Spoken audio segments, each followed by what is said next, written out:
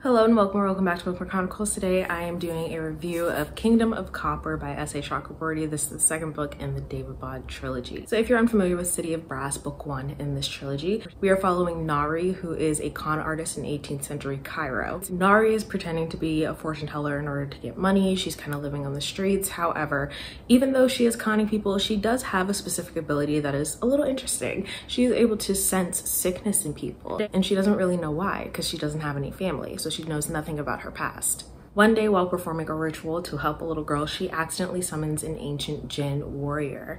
He realizes that there is something special about her too, so he whisks her off to the magical city of Daevabad. While in Daevabad, Nari starts to learn a little bit more about her past. However, the city is also on the brink of a civil war, so there's tons of political intrigue. It's very interesting. It is dual perspective, so we get Nari's point of view as well as Al-Zaid al-Qahtani, who is the second son of the current king. So it's an interesting dynamic because we get to see a little bit of Nari's journey as well as the inner workings of the palace. I absolutely love City of Brass. It was a 5-star read for me. This one ended up being 4 stars. I was really enjoying it, especially in the beginning. Things started to get really intense and then went completely left. The ending is confusing. I don't understand how it happened. I don't know where the story is going, and I don't know how it's going to be fixed. Honestly, I have no predictions for Empire of Gold. But I will say that if you are reading this series and you're getting ready to head into book 2, there is a 5-year time jump. And I don't think that's a spoiler. However, it was very unexpected and a little jarring. I would have thought it'd be maybe 1 year in between the books at the most. So 5 was definitely not at all what I was expecting. That's all that I can say for now without spoiling it. So if you have not yet read Kingdom of Copper but would like to, this is your official spoiler warning. All right, so as usual, we'll start with the characters. I still like Nari. I don't like the situation that she's in. Of course, it's not ideal. She's unhappy and she feels like she's being held captive, which I totally understand. But I did still like her as a character, and that did not change at all. One thing that did change is that I actually kind of like Muntadir now. He's kind of a dick and he can be a little irresponsible at times, but I don't dislike him. So that was shocking. There was something that happens with him and I was a little sad, I'm not gonna lie. But I'll talk about that later. I like Zainab more than I did in the first book because I no longer think she was a bitch. I actually think that her and Nari's friendship was really nice to see. So I'm glad that we got more of that. I didn't care for Ali in the first book. I thought his perspective was really boring. I felt like we learned a lot of really great information from his point of view, but it wasn't necessarily about him. It was just about things that were happening around him. And in this one, I kind of just feel indifferent towards him. Like, I don't care. I still don't care. He's just kind of there, in my opinion. As far as his companions, I don't really have opinions on them either. I think Akis is pretty cool. I think that's her name. And I know his best friend died, but to be totally honest, I can't remember that guy's name, so there's that. I also feel a little indifferent towards Daryavahush. I don't know. I just, like, don't care. And getting his perspective and, like, him talking about how much he misses Nari and how he loves her, like, I didn't buy their romance the first time, and so now I really don't care. I don't know. I mean, I know it's not the typical 100-year-old man and teenager, but 1,000-year-old man and 20-year-old isn't really much better. So I don't know. I just don't care. I felt like their romance in book 1 was really unnecessary. And in this one, what irritated me the most was how Ali's supposed attraction to Nari was constantly brought up. It's like she wanted to take it to the verge of a love triangle, but didn't quite take it there. And then I'm like, okay, well, Nari doesn't have feelings for him, so what the fuck is the point?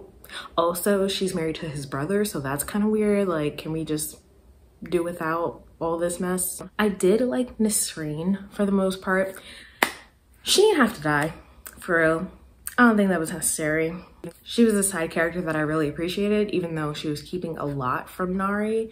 I think that having that support of someone she just really needed. So Nisreen dying was not ideal. Jamshid.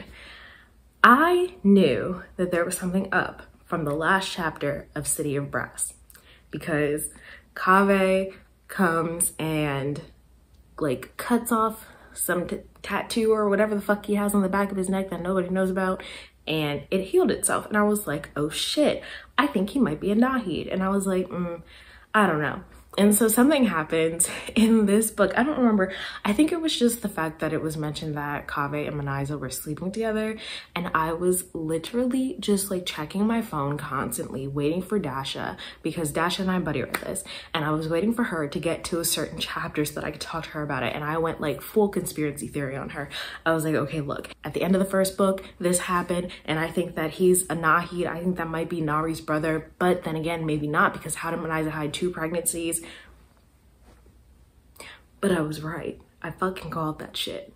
I still have questions about how Manaiza was able to hide 2 pregnancies, but still. For a second, I was like, hold up, because Kaveh can't be Nari's father. That doesn't make any sense. And he's not, because she's Shafi, which is interesting because we don't know who her father actually is. Also because Kaveh kind of acts like he hates Nari, so that would have been really weird. But I'm just glad I was able to predict that. I mean, it's slightly obvious, but whatever. So, when I finished City of Brass, I had questions for Kingdom of Copper. My first question was, is Nari's mother alive? We find out that she is. I also wanted to know why she abandoned her child. Turns out that is not the case. She said that the Mara took Nari from her when she was a child. We didn't get any further details, but I want to know more about that. I was wondering how Ali was doing. Turns out he's doing great in Am Gezira. But I had to return to Daevabad. Kind of feel like I could have done without that, but that's just me. And then my last question was, is Jamshid a Nahid? And he is. So I'm interested to see how that goes. And it's interesting because Ghassan knew, oh, you know what? Muntadir has been fucking both Nahid siblings. And I don't know how I feel about that. And I thought that Muntadir was gonna die, and I had accepted it, and I realized that I cared about him as a character, and then all of a sudden he fucking survived a Zulfikar attack. And I don't know how that's possible. We'll talk about all the magic and what the fuck happened there in a minute. However, when Muntadir finds out that Jamshid and Nari are siblings,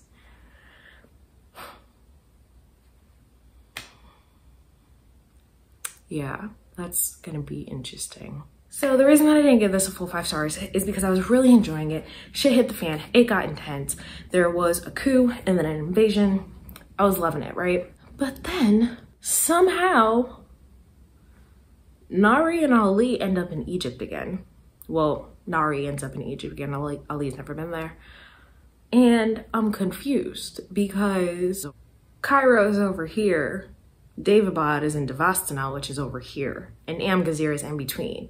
Like they jumped off the top of the castle and just ended up, it doesn't make any sense. And Manaiza wanted to rule. I didn't like how she sort of became the villain, and she's like purebloods and whatever the fuck, and like I thought Ghassan was the villain. I guess surprise villain is okay, but I wanted Manaiza and Nari to have a relationship, so didn't love that.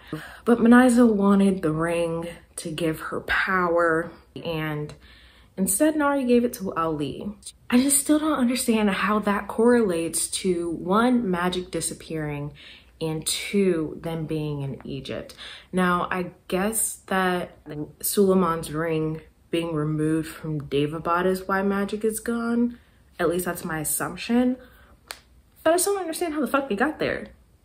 Because that happening is also why Muntadir survives, but again, I need answers because none of it fucking makes sense. And how are they gonna get back? So those are my questions for Kingdom of Copper. How the fuck did they get to Egypt? How are they gonna get back? How is magic gonna be restored? Are we gonna find out who Nari's father is? I think that's it. But I am excited to end the trilogy. I just don't know if I'm going to enjoy this 3rd book because I'm just so confused. I don't know what to expect. I don't know what to think. So we'll see how it goes.